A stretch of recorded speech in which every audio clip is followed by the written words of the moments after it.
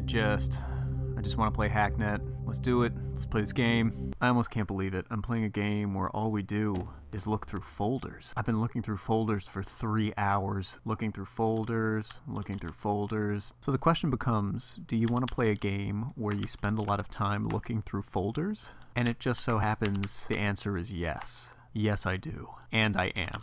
3 hours. I've been sitting here. At least. No regrets. And you know what? I'm starting to question my whole life. There was a time when I was younger that I could tell you what a good video game looked like. I used to think video games were filled with action, stunning visuals, strong musical choices to set the mood, and Hacknet doesn't have any of those things. No action, simple visuals. This is it. This is what it looks like. You're watching gameplay. This is me playing the game. I mean, is this even a game? Is it? I don't know anymore. Hacknet feels puzzly, but is it really a puzzle to be looking through folders and reading things? I think it's more of a text-based scavenger hunt than anything else. Is it a good game? I don't know. There's only one thing that I do know. I know that on the other side of this firewall, I'm going to find even more sweet, sweet folders, and I can't stop looking through these things. Maybe it's because, okay, this is it. This is what it is. I think Hacknet satisfies a craving that we all have. Hacknet satisfies our innate human desire to be as nosy as we can possibly be. I'm just going to admit this. I'm just going to admit that for myself,